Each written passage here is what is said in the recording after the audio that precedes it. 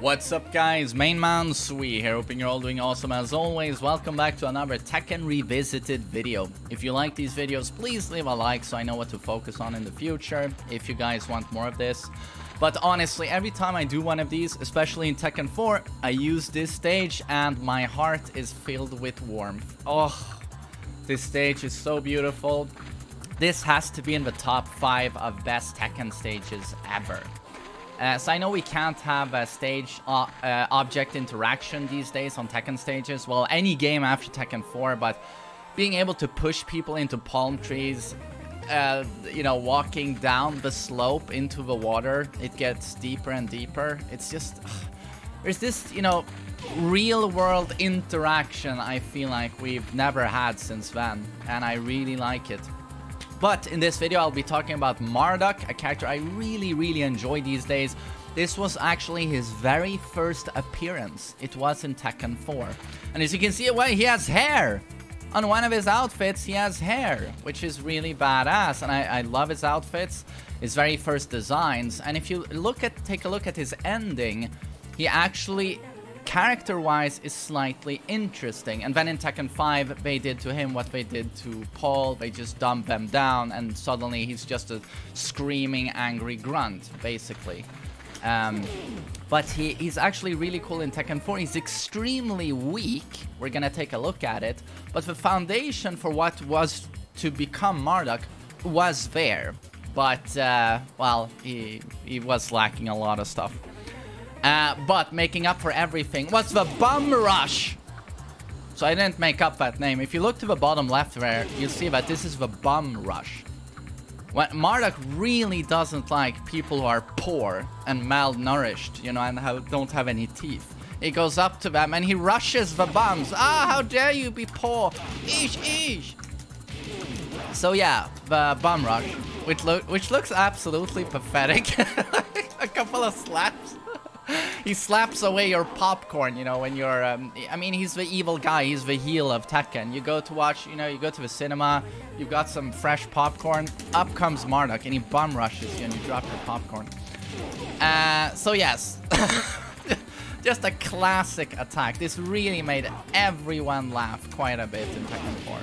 You'd pick Marduk and you just do this all day long. It was like a shield, an impenetrable shield. So yeah, Bum Rush number 1. And another interesting thing to note is that Marduk these days in Tekken 7 is not in proportion. He looks like Shrek, you know, huge upper body, teeny tiny little legs.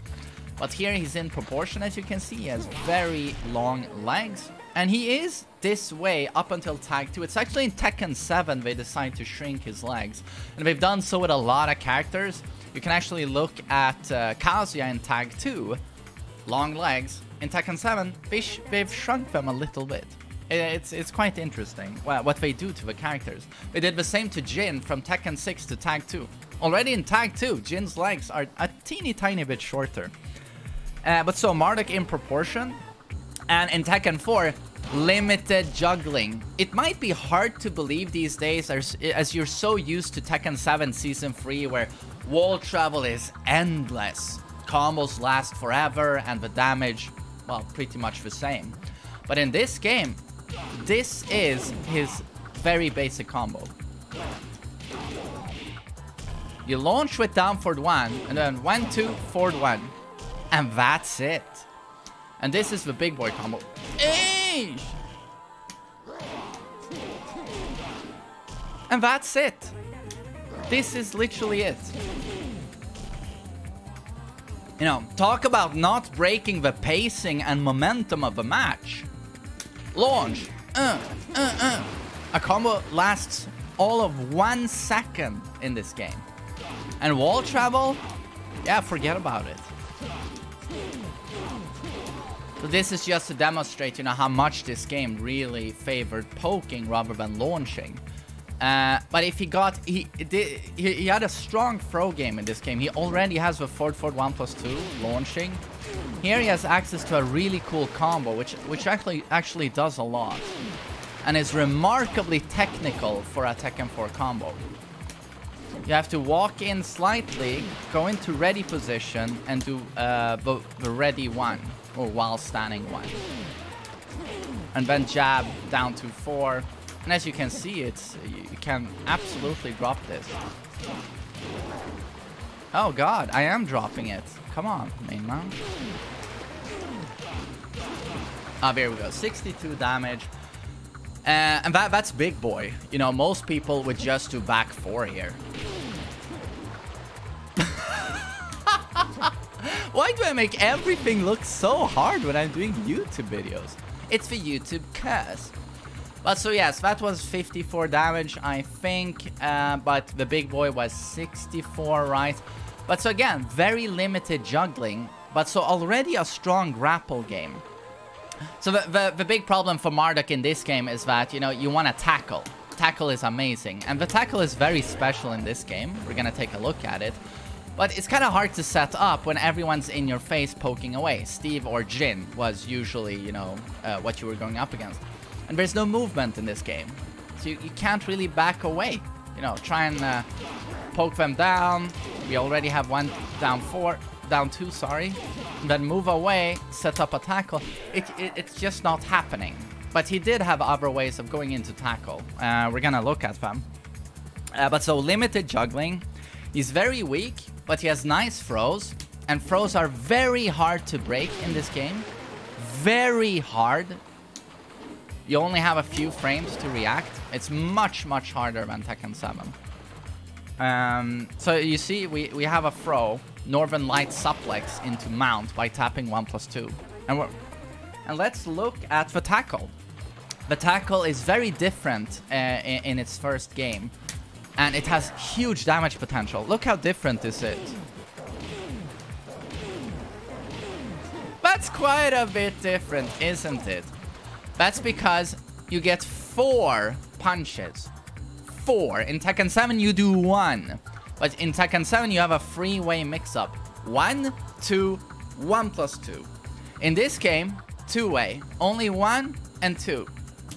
But you get 4 punches. Even if your opponent blocks 1, you get to continue. And if you land the 4th punch, he will automatically transition into one of those throws. Which is the way it works in Tekken 7. But so that actually does, if I get everything, 74 damage. Look how much damage it is. 10 damage for every jab. So left, right,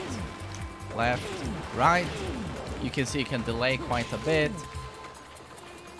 So I want to show you guys what it looks like when I block one of those. Oh wait, we can show the parry first. Parry was actually really good. You see, back 1+2 to parry punches and kicks. And here again, we get the full thing. So that parry was good to have because setting up tackles was hard. And again, being able to do the mount from a throw was very good, especially as the throws are so hard to break. But I do want to show you guys what it looks like if I block one of these punches. He's going to charge me, and he's going to do triangle. And I ate it to the face. You actually can't hold in this game. You actually have... In Tekken 7, if you hold left, he holds up his arms in a left guard. But here, you have to actually time it, which is really obnoxious and hard. And you got to do it for all 4 punches for it not to add up to ridiculous damage. I'm really trying here.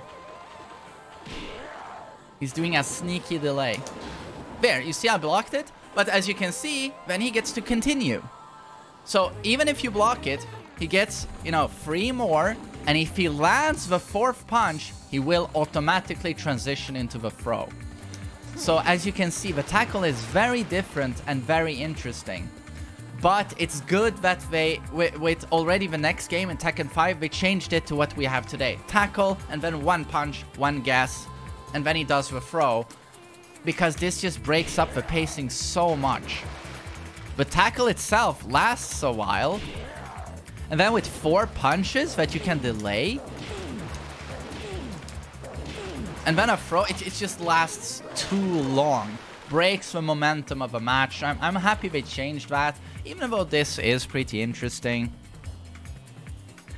And then we can look at some of his key moves. The back two, look how funky the animation looks. It looks like trash compared to today. But this still remains one of his most important attacks. And it was already here in Tekken 4, his first game. But yeah, the animation looks like trash.